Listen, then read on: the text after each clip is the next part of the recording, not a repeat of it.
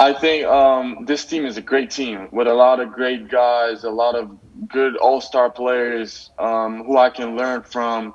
I think it's a great experience. I mean, I'm excited wherever I go to be a championship contender.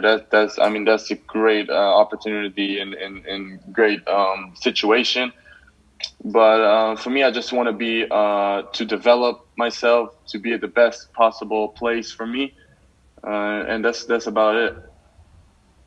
Thank you. Which players do you like to watch film or highlights of to try to get a feel for them, and how would you like to emulate them on the court eventually in the NBA? I like to watch highlights, but it doesn't mean that I want to add those things to my game, because I'm not that type of player. I mean, sometimes I'll see a center. Sometimes I'll see a center highlights who is not like in my type of game. So I won't like try to add it to my game. I just enjoy watching it, enjoy to see how he reads the game. But I like to watch a lot of guys. I mean, from all the Europeans in the NBA to see how they fit and how they fit the European style in the NBA. That's basically what I like to see. Thank you. You're welcome. Thank you, Deni.